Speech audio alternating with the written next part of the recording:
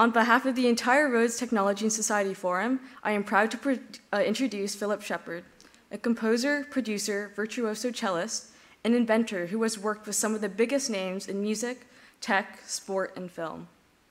Philip is the Chief Executive Officer of LifeScore, an award-winning music technology company. He's produced music for many global events, including the Beijing 2008 and London 2012 Olympic ceremonies, the COP21 Paris Climate Summit, the Rugby World Cup, the Tour de France Grand Départ, and the Dubai New Year ceremonies, as well as the scores for dance productions starring Sylvie Goyem and Akram Khan, theater scores for Juliette Binoche, Cirque du Soleil, and Titre de Complicité. Alongside all of this, Philip has produced an incredible 65 soundtracks for film and video games. He writes with many bands, including Odessa, Uncle, Queens of the Stone Age, and his discography includes collaborations with David Bowie, Stanley Kubrick's estate, Scott Walker, and Alexander McQueen. Philip was awarded a place in the Academy of Motion Picture Arts and Sciences, also known as the Oscars, a Webby Award for LifeScore's work with Twitch, and a fellowship of the Royal Academy of Music for lifetime services to the music industry. With this, it gives me great pleasure to invite Philip Sheppard to the stage, who will now give a music performance related to today's topics of conversations.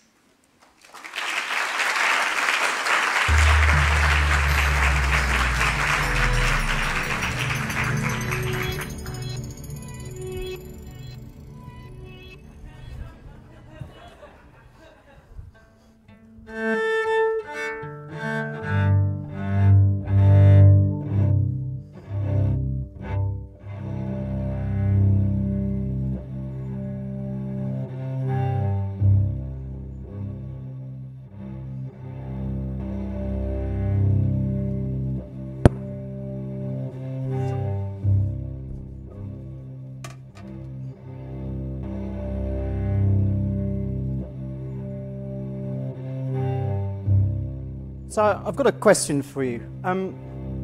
What if we could actually have music following us around, soundtracking our life in real time? It could make things feel more significant. It could kind of give them meaning in the moment. It's what I'm doing right now. My cello doesn't play itself. I'm cheating. I'm using a loop pedal, which is doing it for me. And that's what I'm going to be using if I play any music today. I love the idea, I've always loved the idea of music being able to happen in the moment. It always used to. And the reason I do what I do, really, is to see if we can make music weave around us in real time. As we've heard at the beginning of today, is it possible to actually use technology to augment the human experience and amplify what it is to be human, that kind of creative spark? And that's really what my, hopefully, not death by PowerPoint talk is going to be about today. I'll let you be the judge of that. So, what I'm going to do is I'm going to start by playing a relatively short piece of music, which hasn't actually been written, but it's a sort of set of different ideas that have been thrown together in different permutations at different times. And hopefully it's a good analogue for the way that I see music, and I'll explain that a little bit more in detail straight after. And this piece came about from a drive I did through Montana, and I was going up to do a gig in a very posh venue, and I had no idea what I was going to play for my end piece. And this thing had just sort of formed itself from the rhythm of the road, and really the mountains and the place. It just felt like I need to soundtrack this moment right now, hence what I was just talking about. So this piece is called Buffalo Jump. It's different every time I play it because I'm sort of improvising, which means I don't bother really learning it. And also one of its virtues is it can be as short as your attention span. So this is Buffalo Jump. I hope you like it.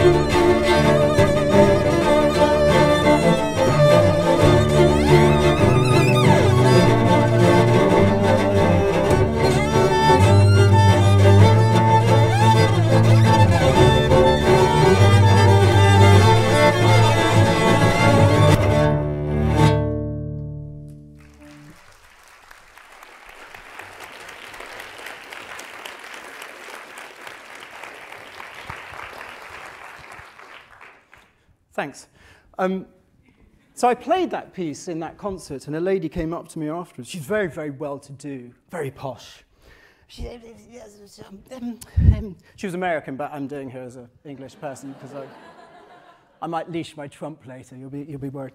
And she said, yes, interesting piece. I said, oh, thank you. She's rattling her jewellery. She said, I feel compelled to tell you. She said, why did you call it Buffalo Jump? I said, well, as I was driving along the road, interesting story. I'm Eddie Izzard. I saw a sign, and I sometimes do this. I just take something from the side of the road, and the sign said Buffalo Jump. She said, yes, that's what I needed to talk to you about, because Buffalo Jump is a strip joint. Anyway, it's still called Buffalo Jump, and I don't care. So, what's music for? I think it's really for where words run out and where we need to say more than one thing at the same time, but especially being English, we just don't know how to do it, which is why it's particularly important at moments of crisis and great joy. And that's where I think there's glorious opportunities with technology and with old things too. Just a point of interest. This cello was in probably this area of London where it was made in 1750. Yeah, it's that old. And it's interesting to think about, that will still be probably, hopefully in London, but definitely in existence in 250 years' time. Unlike, I'm afraid, any of us in the room, or my laptop. It's a peak technology, and I think there's something in that. We've heard this great phrase, the Maori phrase earlier, about walking back to go forward. I really want to dig into that a little bit, because I think it's terribly important. So, music didn't always be sort of locked, it wasn't always locked down. It wasn't always linear. It's only when Thomas Edison came along and thought, we can make loads of money from this. I've just stolen this other person's invention, taken out lots of patents, going to get a monopoly. Sound familiar? Not naming any names, they'll come later. And he actually made it much more fixed, whereas music was always much more something that you did collectively together. And we've heard that today as well. It wasn't necessarily performative. It also wasn't necessarily about making me the producer and you the consumer. It's actually about making everybody have that creative spark. Hopefully you'll see where I'm going with this. This really applies to everything where technology touches us. Especially at the moment, when we're using technology to connect with one another, what actually is the opportunity there? How can we amplify the human? As Susan said right at the beginning of the day. I was walking in the woods one day, a while ago, working on the latest soundtrack, no idea what to write, so I normally go for a walk in those situations.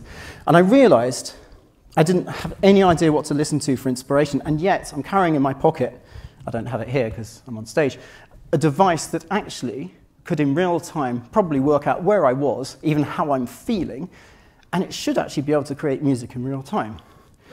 And it reminded me of something that Paul Klee talked about, which was taking a line for a walk. This is one of his pedagogical sketchbooks. They're actually quite interesting. I don't read German. Translation's very, very good. I thought, what if we can actually create a triangulation between, if you like, place and sound and action, and make that feeling where being present kind of comes together. And you can create this visceral reaction. It sometimes manifests itself as goosebumps, and there's no rhyme nor reason to it. It's addictive, but you can't overdose on it. Surely we should use technology for that. So I did what anyone would do, and I started sketching. And I came up with an idea, which actually, the musicology I'd been taught at music college, I didn't go to business school or university, I went to music college, more on that, it made me realise that actually, if we thought about music more as, if you like, layers and blocks, if you could then break it down, still from organic materials, and then make it recomposable, there might be something in that. And I thought, well, it's a bit like having a Lego block. Legos for the American, and by the way, it's maths, not math. I know the S has moved over from one word to the other, but bear with it. And then what if each Lego block could actually have some sense of DNA and metadata, an idea of what its own composability was? And if you think about harmony and solo and beats and environments, all of those being these composable things, maybe we could create a technology with it. So I took out a patent. It's not this one. This is Lego's patent, which is now not enforceable, by the way. It's just come out. And then I built a team who, I'm afraid, they would love to be here. Chris Walsh, who's amazing, and Tom Gruber. I'm a great believer in surrounding yourself with better. We've heard that today. I think I'm a perfect example of that. Chris founded things like Women of Winter. She's a recovering lawyer from Latham and Watkins. And Tom was one of the 3 people who invented Siri. So he sort of knows a thing or two about AI, machine learning, and bits and pieces.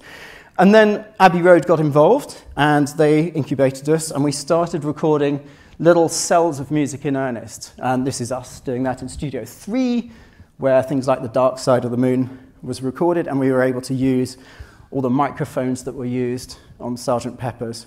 And I realised this thing sort of got legs. I was running a startup by this point, not something that was taught at the Royal Academy of Music, let me tell you. Steep learning curve. Then what we did with all these cells was we started to work out how can these things actually connect together.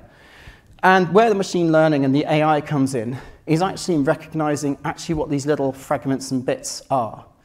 You know, what harmony might go with what solo. And you realize that actually, where as a composer I might write a piece of music that's, say, 3 minutes long and that's it. But in a concert, I might want to take it for a different walk. If you do this with it, you've got 6 billion permutations or so, not good at math, off the page. And then what you do is you then start to connect all of those connections to other connections, and you get nodes connecting to nodes, and it's probably what a musician's brain actually looks like to some extent. But you see, most Western music, before it is locked down and becomes linear, has all of this potential to it. All music does. Some cultures hold on to it, hold on to this composability. A lot of Indian music, it depends actually on how people are feeling in the room and how the singer is. It depends on many things, and there's something beautiful about that, and it's still paying homage to a form that might have been handed down generation to generation. But adaptive music, which is what we're actually talking about here, is not new. In fact, it was invented by this chap. Anyone know who this is? Oh dear. So, this is Athanasia Kircher, who I think outsmarts Da Vinci by a mile. Genuinely. He's just one of those quantum thinkers. There's an entire encyclopedia of his inventions, which are so utterly insane, but a lot of them do work. He was just missing electricity, valves, silicon chips, basic stuff, born about 400 years too early. Let me show you. This is one of his inventions. This is, we can probably work it out for yourself. This is an expensive way to prank your guests. So you take a helical sort of spiral, and then you feed it up into the back of a statue, and then its mouth screams whatever's happening outside because it's been naturally amplified to anyone who's unsuspecting and passing by. And you rigged an entire hypothetical palace with these. You can see the physics, the way the sound waves bounce in figure 3 up there. Utterly incredible. That's just one page out of his book. But what's important for me about him is he invented musical computation. This genuinely is a machine from which you can compose limitless motets in any instrumentation to any syllable form for any occasion. And actually, when you build it, it looks like this. Still pre-electricity. We don't even have steam at this point, obviously. And then what's great, you've got these little panels that drop down into it, which are sort of number combinations of melodies and things. And then you have things which might dictate, for instance, the tone, the whole sort of mode. So the one upstairs, the one at the top there is a religious one, whereas the one below is vagabondous. That's not religious, that's the opposite religious. But these are all different modes that you can start to combine and do permutations with. And you end up with these relativities like this. Look familiar? Unbelievably, my engineers had accidentally completely copied this, and I hadn't realized that this was sitting in the back of my head clearly. Now, we should be careful with Kircher. He's also the man who invented the cat piano. You think the Muppet phone is bad? When you press a key, a cat's tail is pulled, and they sing in tune. Moving on. Not very PC. So when you string it all together, you end up with something where you can say to someone, hey, how do you want to feel? Not what kind of music do you want to listen to?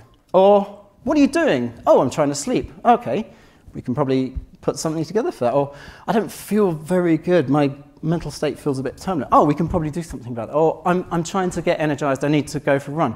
Now, this isn't to replace the music that we all know and love. This is more when you turn to music for a function and you say, I need it. Sleep is a function. It's Maslow's hierarchy of needs. It's right there with food and shelter. You know, it's kind of It's a human necessity and a right. And music is an amazing way of helping people with that mental well-being. We're in a tsunami of mental trouble at the moment. I mean, the statistics are frightening. We all know people who are struggling at the moment. 1 in 3, certainly in the United States at the moment. So we've put this into action, and our first client was a lovely company called Yoso. So now children can choose which dream they have when they go to sleep. And this is lovely. It's actually outselling a company who might be better known as being represented by a mouse. I'm being very careful not to say who they are. And these cards, I don't believe in childish music. Young children can take massive amounts of sophistication. So even on that card, the Dreams of the Ocean, that's members of David Byrne's band. It's the bass player from Pink Floyd. It's the Chamber Orchestra of London. And all of the environments that go with it are recorded by an ambisonic recordist in real places. We then went a little bit sillier. We worked with Twitch, and we built a sentiment chat analysis bot which could read the temperature of the conversation. I realised there's rather a timely one here, because someone is writing up here, Elon Musk, and then it's reacting by going, intense, oh my God. And we knew this was a success, but this was actually scoring music in real time to a live TV show, 24 hours of it over a number of weeks. They killed a character, the people watching, because you can vote on things that happen. So myself and the showrunner got online. We thought we need to invent new little cells, new themes for this character. For a new character need to be brought in to fill the gap. And we thought maybe we can get 10 people online to help us write it. We did it as a little music workshop. Now, imagine, if you will, trying to arrange a contemporary music workshop. This was 3 o'clock in the morning for me, by the way, because he's in LA, and anyway, I'm a musician. We're used to late nights and lots of coffee. And we thought a few people turn up. We had 18,000 people join in to write new music together. People like this stuff. They like being creative. And if we weren't doing it, other people should be doing it. And then the really ridiculous stuff that we started doing was where we could start to be able to triangulate data. We can then make cars compose. So we are doing this with Bentley. Hopefully this might actually play with sound. So this is a car composing. What you're hearing is being composed by Bentley real time. It's all real musicians.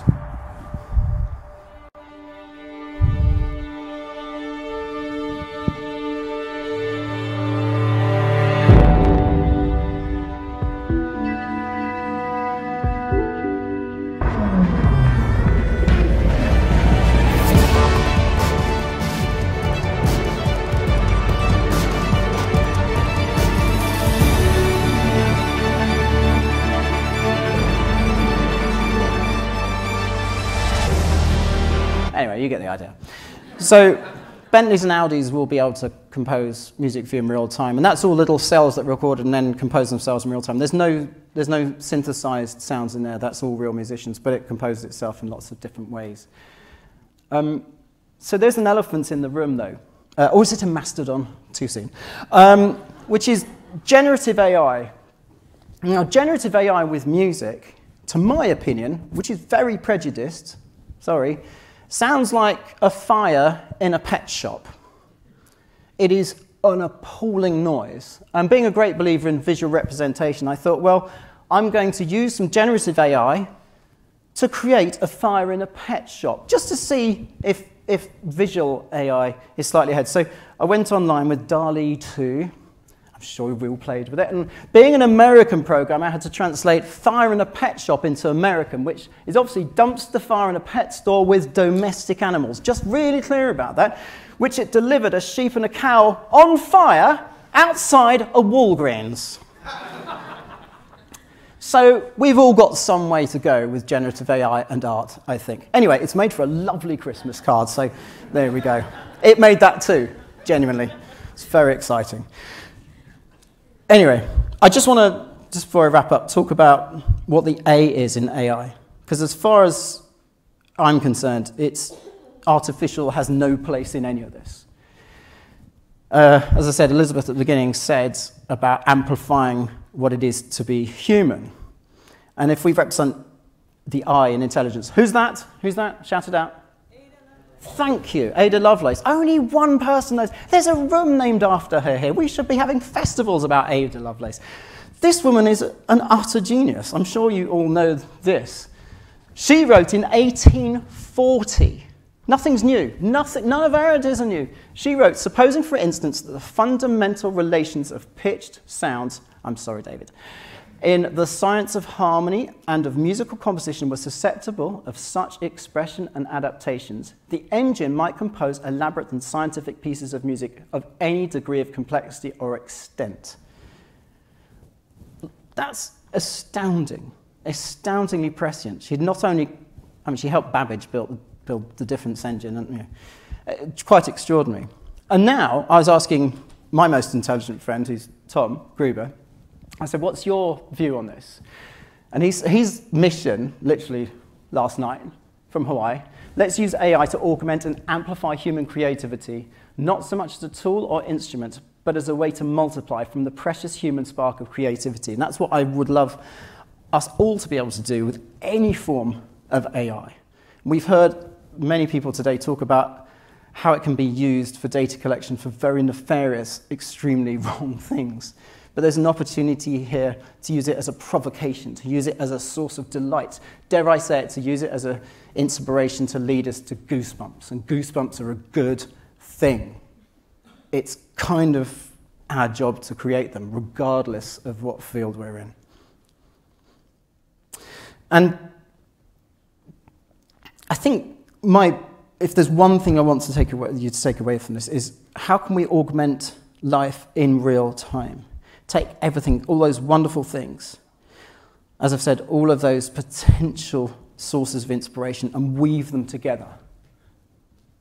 Link them up one to another in all sorts of different ways in order to create things that are not monophonic, but are polyphonic, where lots of voices can be heard, and not voices that are all the same as oneself. I don't want to surround myself with white, middle-aged sound. I've got enough of that. I'm sure you'll agree.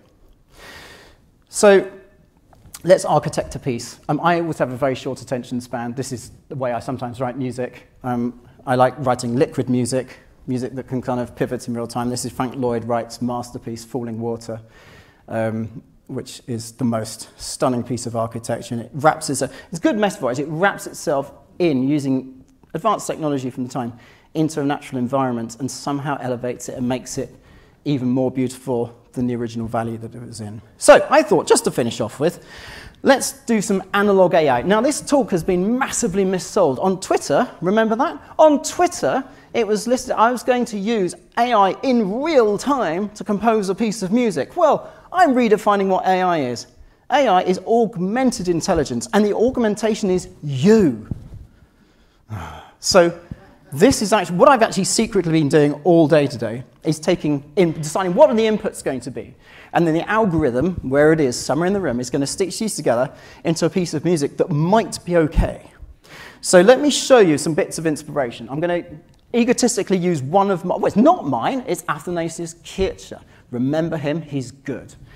And this is one of his little strophe, which is one of his patterns. And I thought, oh, I like this one, 353. Now, weirdly enough, if you're into following insulin business, that's the exact price of the stock, sadly. So I thought that we could translate that into music. 353, we could take ranges of a scale. We could actually use the 5 and the O as well. I'm going to be an AV person's nightmare here, and I'm going to talk and play at the same time. So 353, 50 could be 3, 5, 3, 5, 0. Oh, let's put it up an octave. So it sounds much nicer than that stock price looks already. So that's one bit which has been supplied to us by Twitter, which is probably one of the few good things to come out of it, apart from our amazing first speaker today. And then I thought, well, let's manage 3 levels down. We heard that today from Shefali. I don't know if she's still here. And 3 levels down, that could mean, in my perverse musical brain, that we're going to operate on 3 different levels. So we could do that as melody, harmony, and something else underneath. I don't know, it might be beats, might be a bass line, I'm not sure. Or the very Yeah, so hopefully we'll have something in one range, something in another range, and something in a lower range. And then what's strange is that everything is connected. Remember those connected diagrams? You see, there's been a visual clue to this all day. Do you know where this comes from? Just look, that's a graphic representing 3 levels down. No idea? Someone's been wearing it in plain sight all day. It was a clue. It's tragic this is how a musician's brain works, but there you go. It's great, I'm not writing this piece, it's writing it for itself. And then we've got, thank you Emma for there'll be a release form for this later on. And then we also heard from, Fred was talking about things lasting, the cathedral, I think it was Milan Cathedral, lasting, sort of, taking 400 years to build. I love that idea that actually we're not necessarily entitled to see the result of what we create. In fact, we should build things that actually look after the people, generation. Climate change, we're not going to fix it within our lifetimes. No way. If we can fix it within 5 generations, great. That's a lovely way of thinking. That's how these architects work. So I don't quite know how I'm going to fit that in. Maybe I'm going to make it slightly religious sounding. That's going to be my cop out there. And then some other things that were said today. This was said, actually, in the session that Vidal moderated, where I think Eleanor Brown said, the problem is everything's monophonic, which is great. It's a musical term as well. One line, one voice. Music can be polyphonic and still make sense. Multiple layers, 3 levels down. Ooh, we've heard this somewhere else today. And then another nice thing was said, which was take human feedback and build it as you go. I think Ruman said that. Rather than doing this thing of just, waiting, making, and then release, actually release an experiment. And I love the idea that something can be kind of wrong, and then it can become right through its human interactions and through the way that people play with it and around it. I think that's a great thing. So now the pressure's on. It's needed title, so I thought we could possibly call it Amplify the Human. That sort of seems right. So the job now is I need to turn this into a piece of music. So we're going to be listening out for that little tone row, 3 levels of stuff, something cathedral-like, something hopefully that reflects the title, okay, and it's still going to have that stock price in, but hopefully be a monument of beauty. Now I'm going to be very Trumpy here. If this is good, yay me. If it's bad, it's your fault. Anyway, I'm very grateful for everybody listening. Thank you so much. Thank you, David, for signing so eloquently, and your whole team. And also thank you to everybody, but I'd also like to thank the AV crew. This is the first conference I've ever been to where nothing's gone wrong, which is why you haven't noticed it. And as Tom Gruber famously heckled at Abbey Road when I was at a conference there, when everything went tits up, excuse my French, AI is easy, AV is very difficult. So thank you.